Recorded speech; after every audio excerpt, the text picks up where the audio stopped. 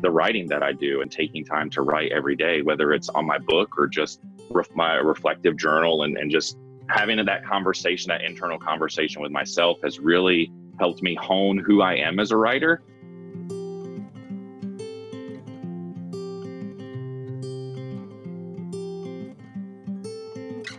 What are some ways that you evaluate an educational technology? What are the ways that you make decisions about what is good and useful for learning?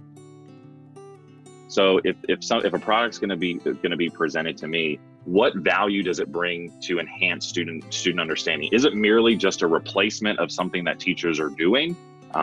Or does it really allow students to do something that they couldn't do before? Is it what I like to call truly transformational?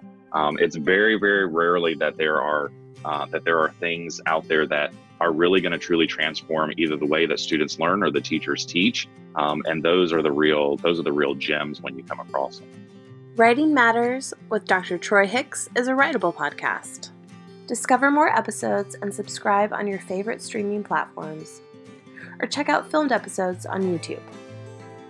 And if you want to learn how to grow great writers, check out Writable.com.